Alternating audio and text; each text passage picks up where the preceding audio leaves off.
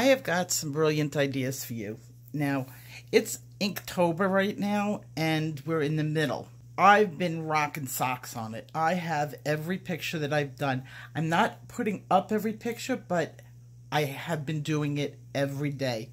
And I'm sort of going to be switching some things around on it. I really want to learn how to hand letter. I want to learn calligraphy. This is the month to get the inspiration on, and for the second part of the month, I'm going to stop doing pictures, and there's a reason for that, which we'll get into, but I'm going to start working on my hand lettering. I didn't realize I have my weight in gold here. I have a whole case of the I can't pronounce that, markers, and 90% of them are dry. They're old, they dried up, I live in the desert. I had to actually blow the dust off of them. That's how long it's been since I've used them. These things are fantastic. I love Copic markers.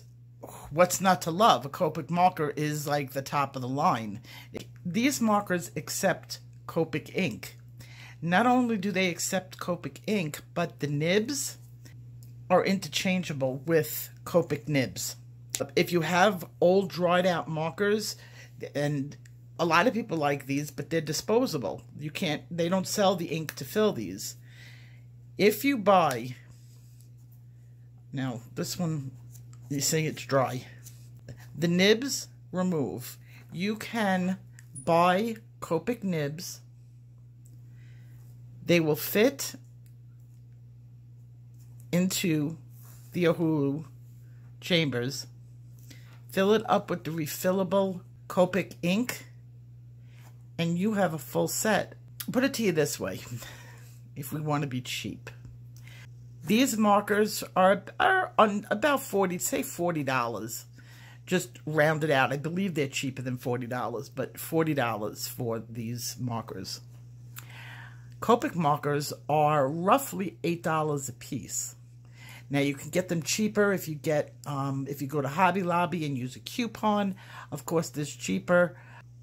Before I forget, Mercari, the site, Mercari.com, they've got Copic markers for sale, $30 for a set.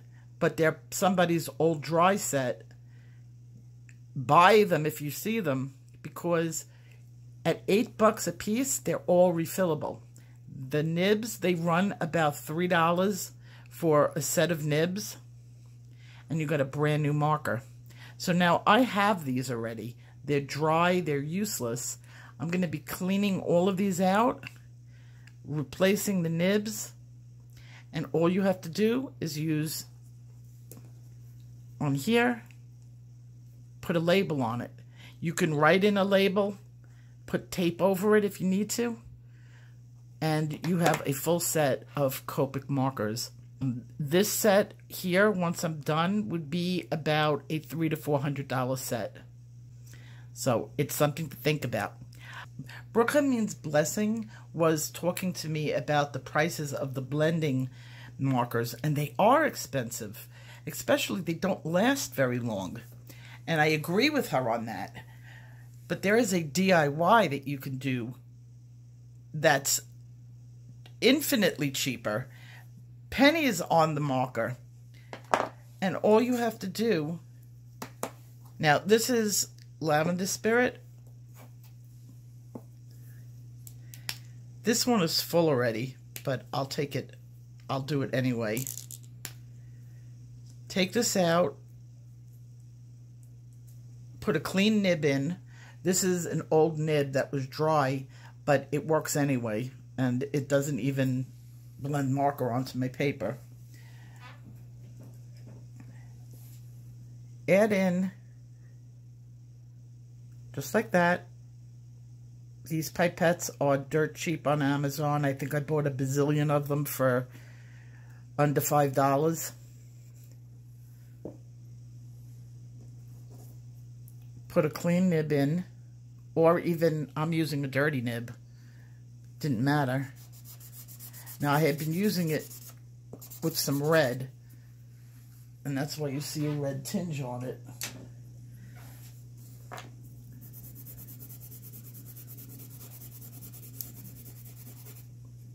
And let's get, this you'll be able to see really well. You can use any blending medium that you want. Gamsol, odorless mineral spirits, lavender spike. And there you go. It works perfectly.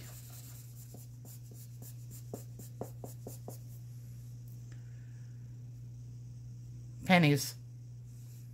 Cleans off the same way anyone would clean it.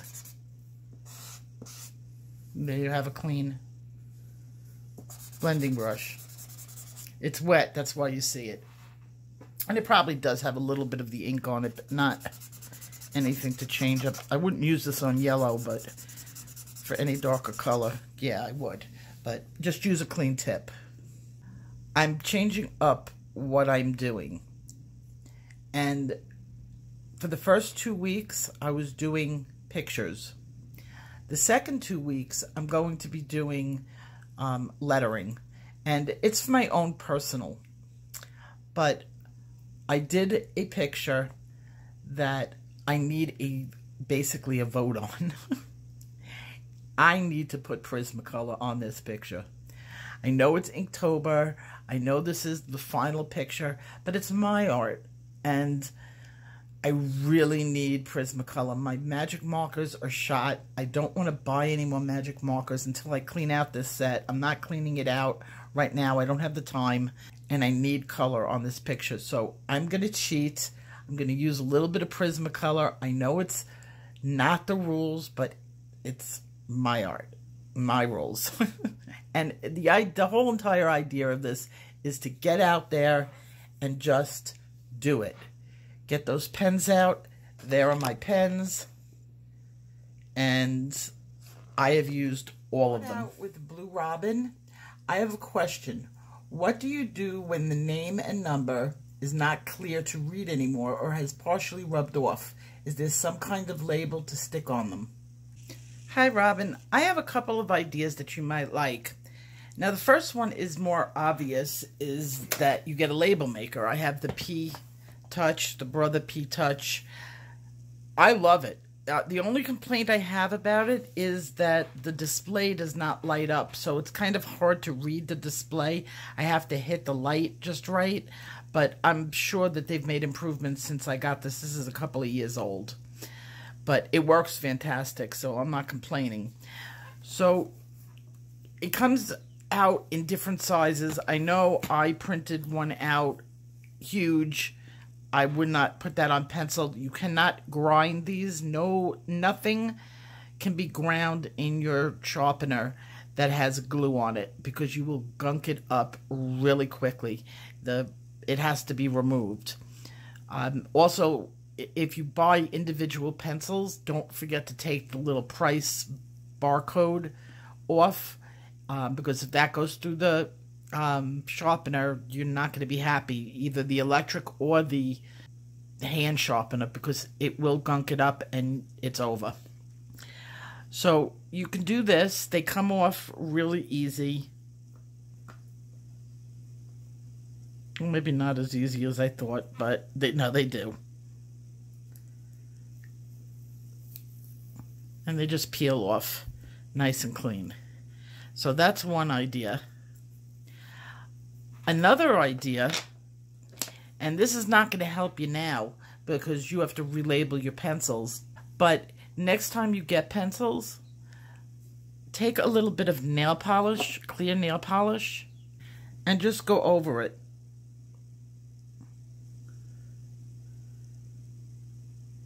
Let it dry, and your problem is solved. It won't come off. I have a lot of trouble reading silver foil.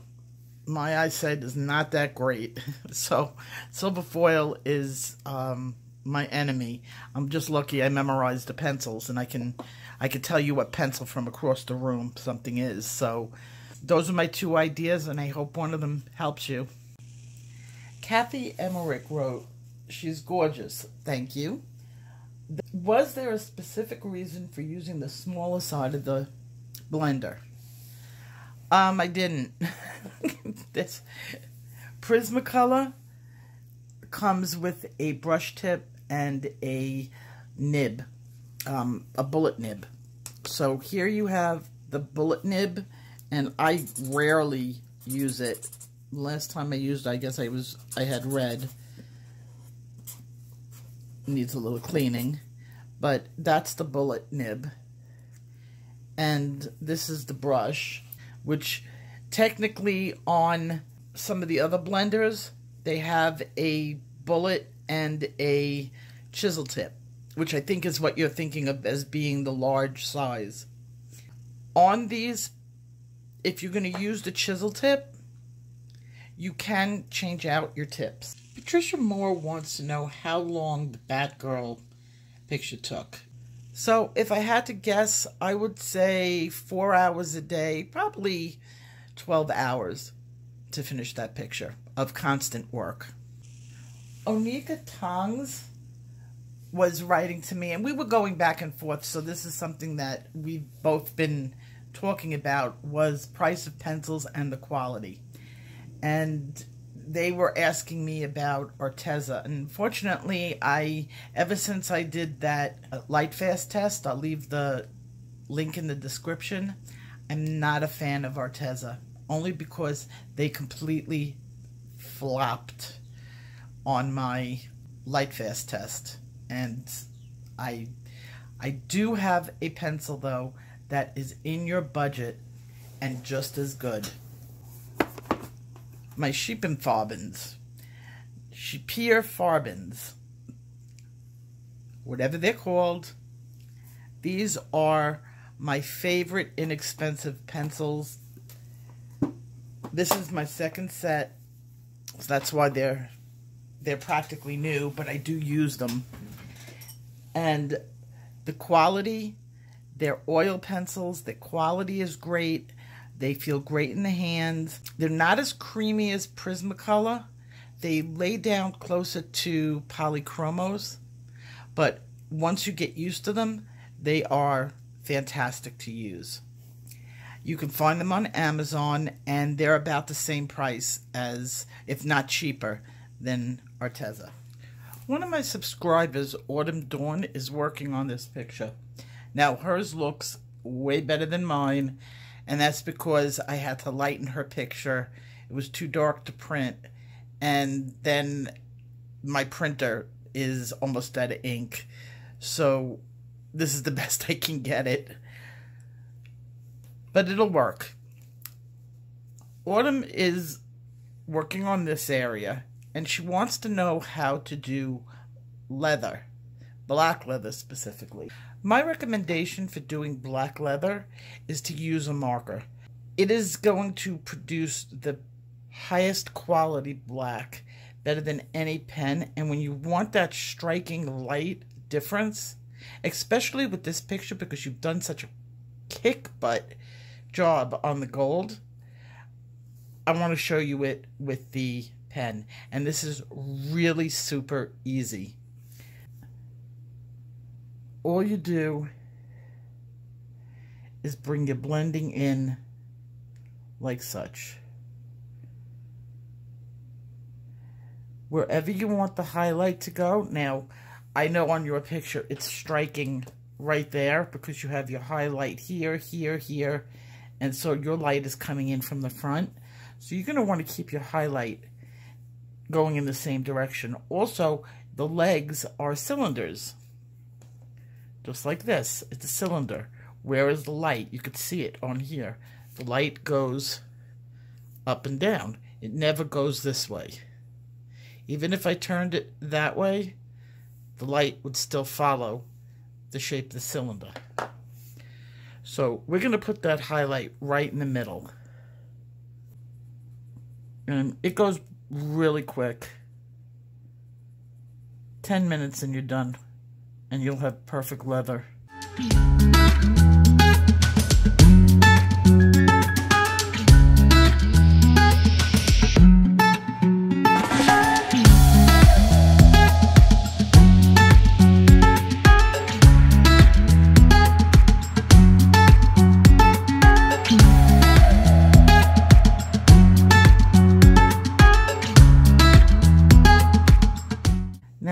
white is going to disperse, not straight. So you're not going to want this leather to have a straight edge. So you're going to kind of go in like that. You can leave some other marks on here as the leather picks up some of the other highlights around, but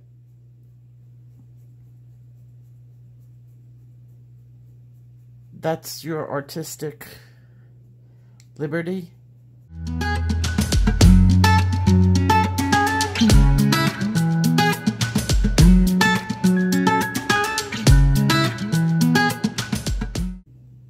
And you can see it's already beginning to look like shiny leather.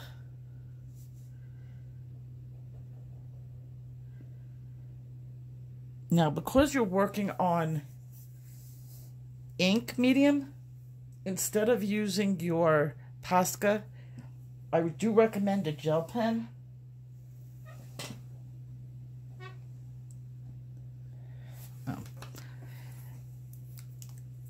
Okay, I have the Jelly Roll pen, and if you get a rogue spot,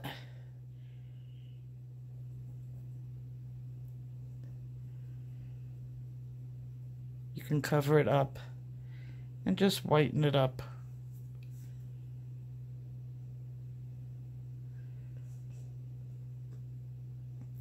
Jelly Roll pens do not work really great over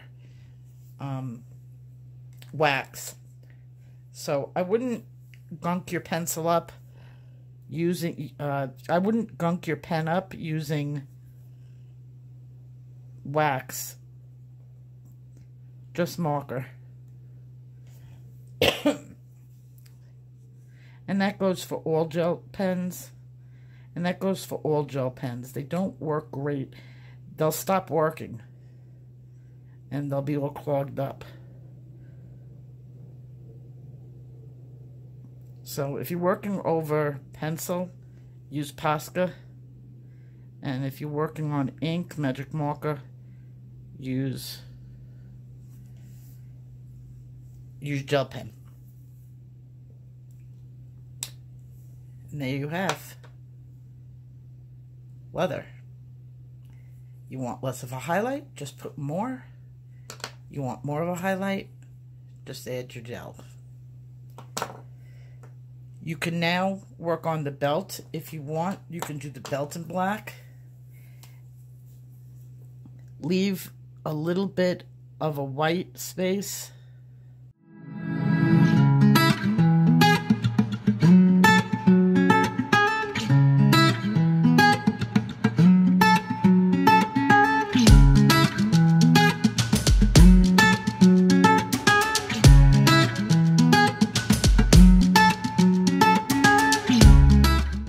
There are certain things that all coloring book artists, all artists in general, should have.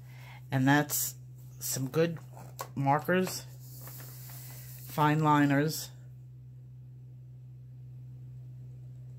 and your whiting material. I have just about everything. I like to try new products and see what works best on what. And I love them all for different reasons. I love my Pitt pens because they're opaque.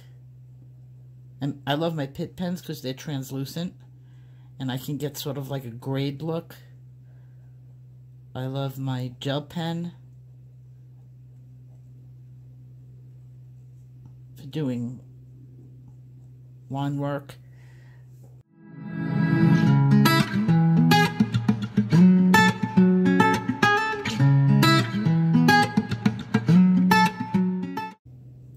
How easy that was.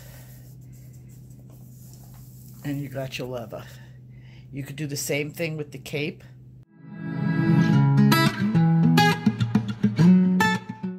I'm only going to do one portion of it.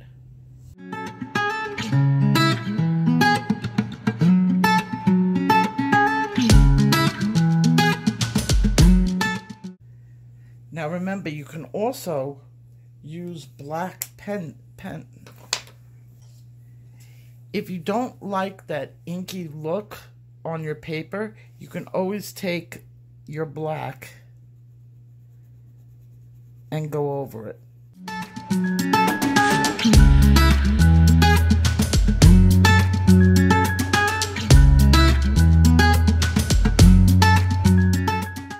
Now, if you don't want to use your marker at all, just follow the same thing, the same way, with a black pencil, putting your highlight in the same direction. And that's how you do it. If you like what you saw and you want to see more, hit that like and subscribe. Don't forget to ring that bell for all notifications. For another video just like this one, I recommend this. And I'll see you in my next video. Take care. Keep on coloring.